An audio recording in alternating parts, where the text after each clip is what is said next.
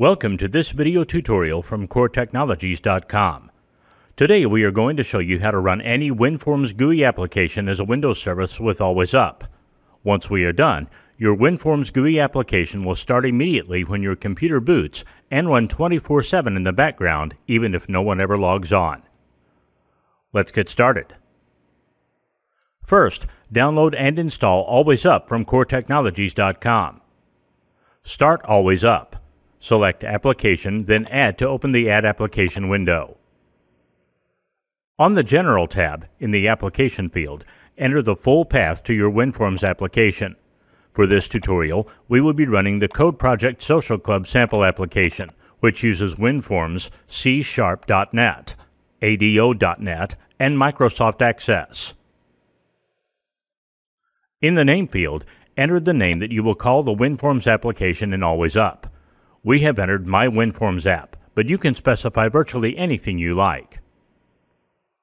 Click over to the Logon tab and enter the username and password of an account that can run your WinForms application normally. Without this, your application may not find its settings and fail to run properly. And if you wish to completely hide your WinForms GUI from prying eyes, you should check the When a user logs on, Don't show the application's windows and tray icons box. However, we recommend leaving it unchecked at first, until you've gone through this process and validated that your application is working well.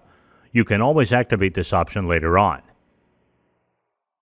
If your Windows Forms application needs the network to do its work, click over to the Startup tab and check the Ensure that the Windows networking components have started box.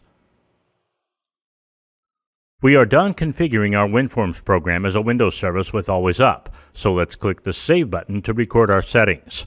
In a couple of seconds, an application called My WinForms app will show up in the AlwaysUp window.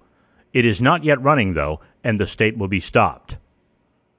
To start the WinForms application from AlwaysUp, choose Application, then Start My WinForms app. The state should transition to running after a few seconds, and the application will be working in the background. On Windows 8.1, 8, 7, Vista, and Server 2012 and 2008, your application will be running on the isolated Session 0. If you would like to see it, select Tools, then switch to Session 0. You can also select Application, then Restart My WinForms app in this session to restart the application on your desktop and interact with it normally. That's it. Next time your computer boots, your WinForms application will be launched immediately, before anyone logs on. Please reboot your PC now to test that everything works as expected. Afterwards, be sure to explore the other settings in AlwaysUp that may be helpful in your situation.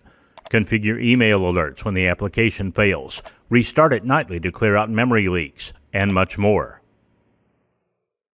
Thank you for watching.